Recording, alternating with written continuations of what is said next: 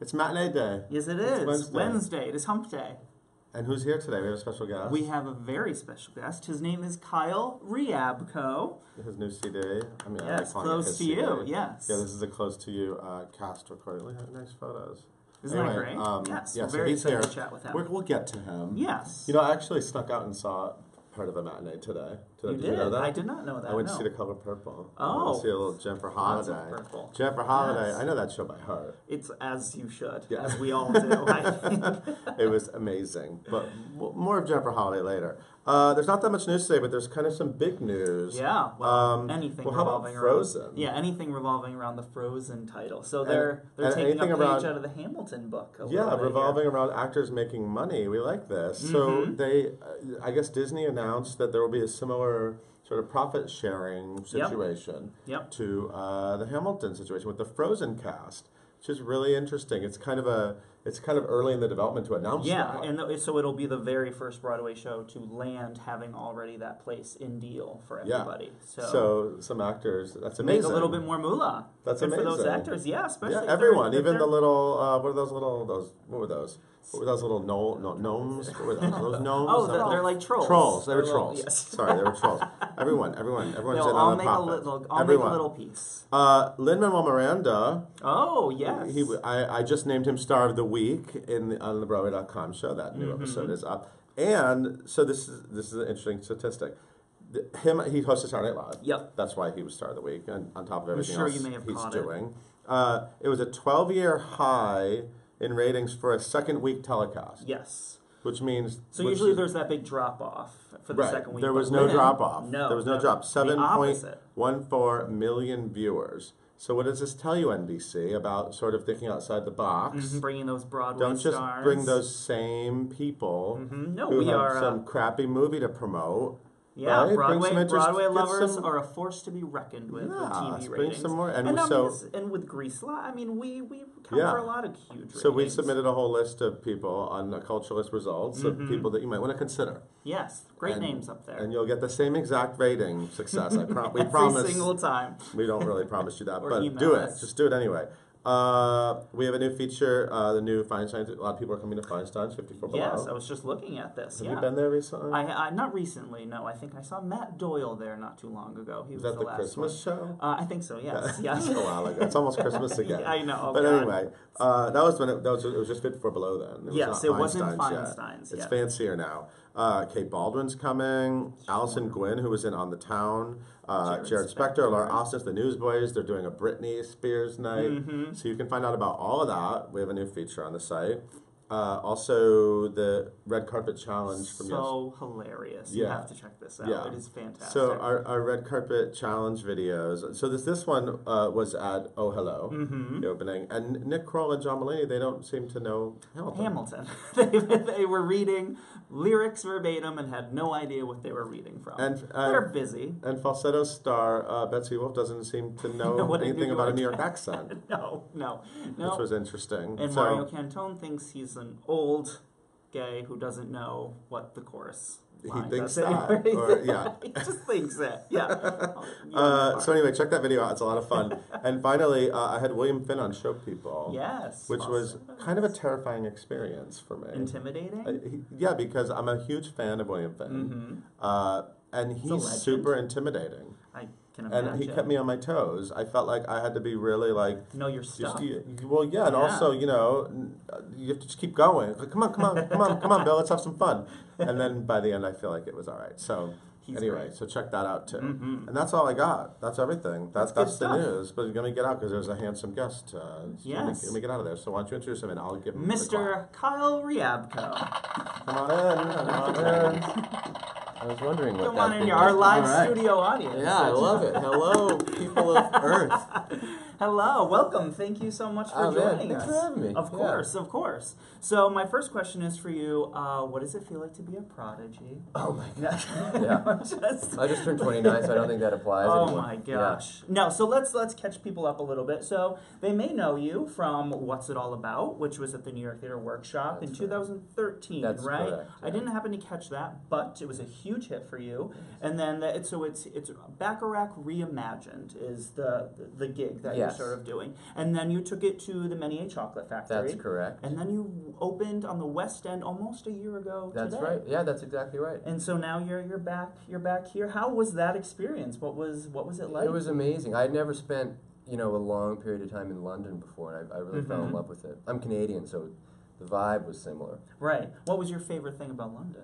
God, that's a really tough one. I got to walk from my apartment through Piccadilly Circus every day and see our, poster up on the thing, the marquee. Yeah, it was kind of a beautiful thing. Yeah, I can imagine. There were like a series of pictures online of Piccadilly Circus through the years in the 60s and the 50s, and with all these old Coca-Cola ads up, and it's just cool to know that one of them was mine at one point. Right. Yeah. Right. And also, you may have fans that recognize you from, you did Spring Awakening. Yes. You replaced Jonathan Groff in there, and then one on the tour, Yeah. and you also replaced Gavin Creel in Hair as well. So That's you've done a little bit of everything. Broadway audiences know and adore you. Thank you. So tell us about what you're doing here. You have a couple of concert performances coming so up. I'm at Joe's Pub on October 17th and 18th. It's Monday and Tuesday.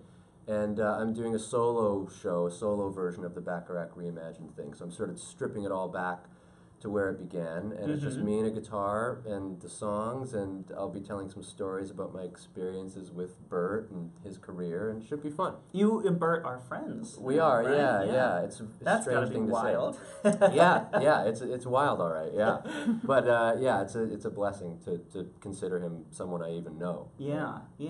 And so, what is, for people that might not be super familiar with Burt Bacharach and his music, what was it about his songbook, his music, him himself that got you to really invest in doing his Well, stuff? I had always known and loved his music, sort of in the back of my mind, because my mother used to sing it to me a lot at home, and then in my life I sort of became a blues rock guy, and I didn't think much about Bacharach, but then I was hired to be a singer for him in the studio on some new music he was working on.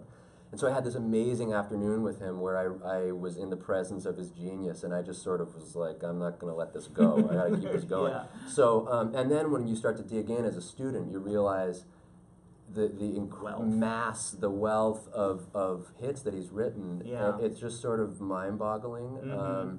And those melodies last forever, so I just figured I would carry the torch a little further. Yeah, to catch people up a little bit, you learned to play guitar when you were 9 or 10, That's right, yeah. And then you recorded and released your first album before your high school graduation. That's correct. That's insane. Yeah, well, thanks. My first band was called 10, 11, 12 because those were our ages, respectively. Yeah, I was the 10 one. And you've toured with some incredible artists, B.B. King, James Brown, Maroon 5, Jason Mraz. What is there? I don't even know how you would go about picking a favorite, but what were those experiences like? Was that? It's amazing. I mean, I was so lucky to be in the presence of by the time I met Bert, I was sort of used to being around, these legendary people, and I have just had the best seat in the house for all these years, just a skinny Saskatoonian from Canada. And so I just meeting James Brown before he passed away was probably a highlight for me. Right. I couldn't understand a word he said, but it was pleasant. Right. Yeah. Is there were these artists that you obviously loved? So I mean, to be an opening act for them would big time. Yeah. Yeah, it was amazing. B.B. King, sitting with him and talking to him after a show. B.B. King was always my ultimate idol. Right. And so that was brilliant. And Buddy Guy, he almost made me go deaf once. He was so loud. And, but yeah, some great. That's incredible. Times. Yeah. And so you, as a young person, as a kid, practically, back in Saskatoon, you would go to Bud's on Broadway. Yeah, that's right. And you would play there for a couple of late night drinkers, or no, they had my friend that I went to school with. His dad said, "Hey, there's this bar called Bud's on Broadway." And I heard that on Saturday afternoons, it's all ages, so kids can come in, and you can bring your guitar and jump up on stage. So it was all 50, 60-year-old cigarette-smoking old blues hounds. And then I would get up there with this enormous Fender Stratocaster, and that's how I learned. Right. Just threw myself into it. Right. We're going to take a couple of questions here, but we'll keep sure, going, sure. This sort is of.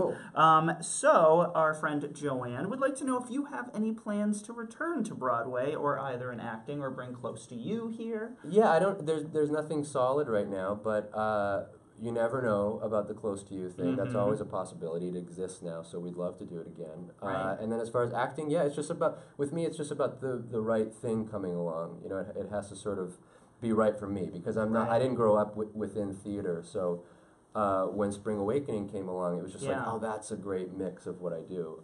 So it's just, I wait for the right thing. Yeah, you seem to have been like the music of Spring Awakening seems like it falls within something you'd be comfortable doing. And Absolutely. same thing with hair. Totally. Really. Yeah, I'm admittedly, it's not everything in theater works for me as a vocalist, especially.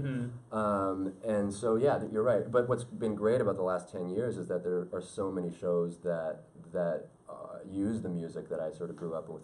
Right. Yeah. And then for people that aren't familiar, you don't just do, these aren't just Burt Bacharach covers. That sort of, they're reimagined takes, recalibrated takes on this. And I don't know if they sort of sound in the Fleet Foxes, Sufjan Stevens kind of vibe. Works, Is that what you describe it? Yeah, it's very acoustic, a lot of it.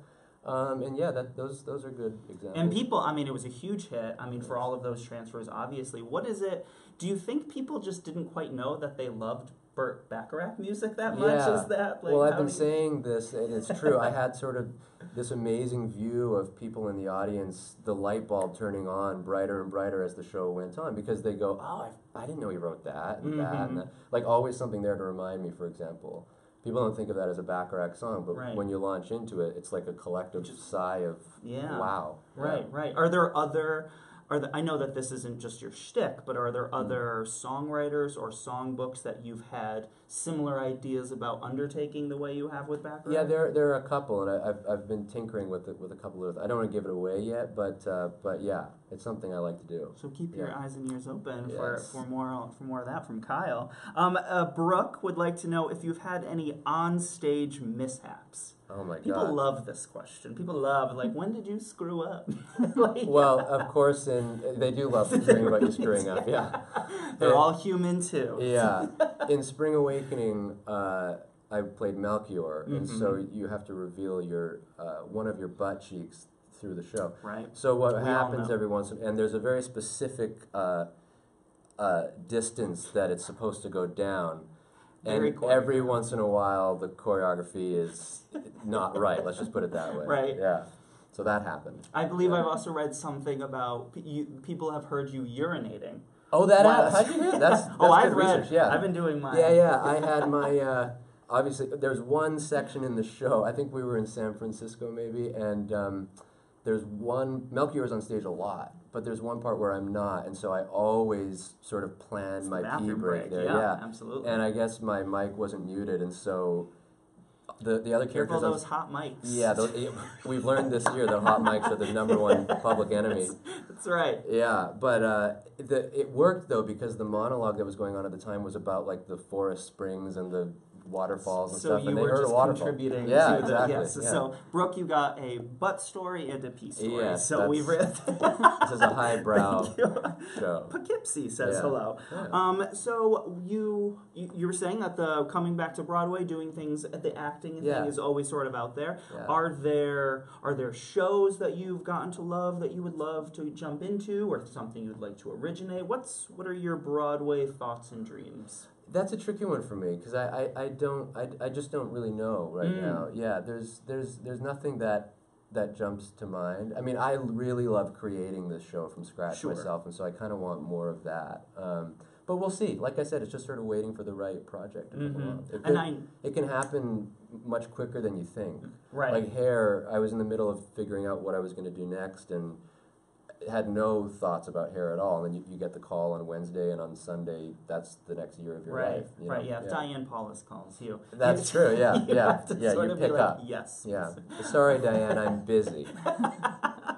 Are there, I know you've been super busy, but have there been shows you've seen that have really inspired you, that you've enjoyed, anything that you... I've been way out of the loop because I've been in London so much, so I'm like the worst guy to ask right now, unfortunately. I have to, while I'm here, hopefully I'll get to see a couple things. We were just talking about Oh Hello.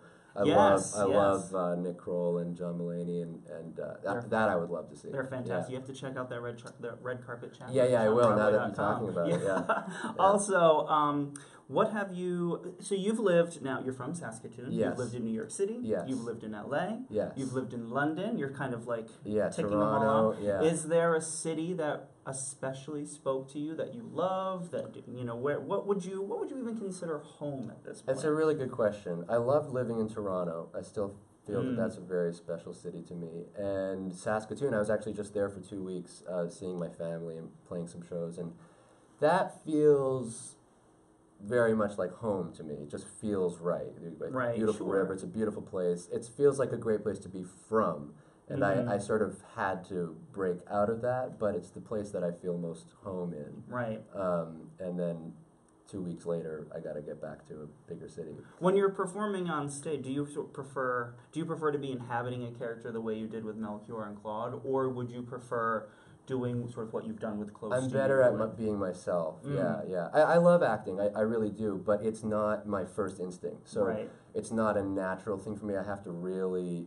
It's like being in a different field and study. And I'm not even sure I've ever been really that good at it, but I like it. But it's a challenge. It's not like music feels like it sort of flows. Yeah. And so give people a preview a little bit of what these concerts at Joe's Pub will be like. What's the... Yeah, well, it's just me and a guitar, and I'm going to be playing some of the arrangements from the album, from the show, and telling stories too. I just, I'll tell some stories about Bert. I have some, great moments shared with him. So it'll be intimate, in a good way. Intimate with Kyle. Yeah. Brooke would also like to know, what advice did Jonathan Groff give you when you stepped in to play Melchior? He said you'll be surprised that the easy things will become the hard things, and the hard things will become the easy things the longer you do the show. And he couldn't have been more right. I kind of didn't know what he meant, but he's so right, because part of the struggle of doing a Broadway show is the repetition, is the 8 shows a week. Right. And that's a new thing. When you've never done that before, that's a slap in the face. And it's so good to experience that for the discipline of it. But what starts happening is your mind starts switching things on and off. So when you'll get obsessed with a note that you don't like the way you're hitting. And maybe when you first started, you were too nervous to think about that note. Right. And you were nailing it every night. And then you get more comfortable over a few months, and you're thinking about that note, and it becomes hard. So it's the psychology of the performer. You really learn a lot about doing theater. Yeah, as right. You know, yeah. And you're someone, you're clearly fantastic at your gift, at what you sort of do, but is there a impetus in you to sort of keep up with learning always new things? How do you go about sort of practicing and keeping up your craft all the time? Yeah, I'm most at home playing guitar, so I'm always sort of practicing guitar and playing it and fiddling around with it, and just listening to what else is out there and what music is coming out, and sort of understanding what the language of the day is. And so yeah, music you never know everything. You just have to. Right. It's so cheesy, but you're constantly a student. Yeah. And what musical artists today are you inspired by? Well, I love Ray LaMontagne. I've always really loved him, and I'm trying to think of that's a good start for me right now. Right. Yeah, I listen to a lot of old stuff too, obviously with the Bacharach thing, but I tend to listen to old stuff. Sly and the Family Stone. Yeah. Well, so I want to make sure people know the Close to You album is available. Make sure that you get that. For you very young people, this is a CD. Yes. This is what we used to listen to music on. So make sure you get these, go on to Spotify, and repeat it. So you'll be at Joe's Pub this Monday and Tuesday, yes. 17th, 18th. Yeah. Check that out. And I should mention, too, that November 4th and 5th, I'll be in L.A. at the Wallace Annenberg Center, which should be really fun, too. So, make sure you go check it out and listen to some Bacharach. Yeah, Kyle, man. thank you so Oh much my God, for thanks joining for having us. me. Yeah, it was of a course, pleasure. such a pleasure. And we will see all of you guys tomorrow.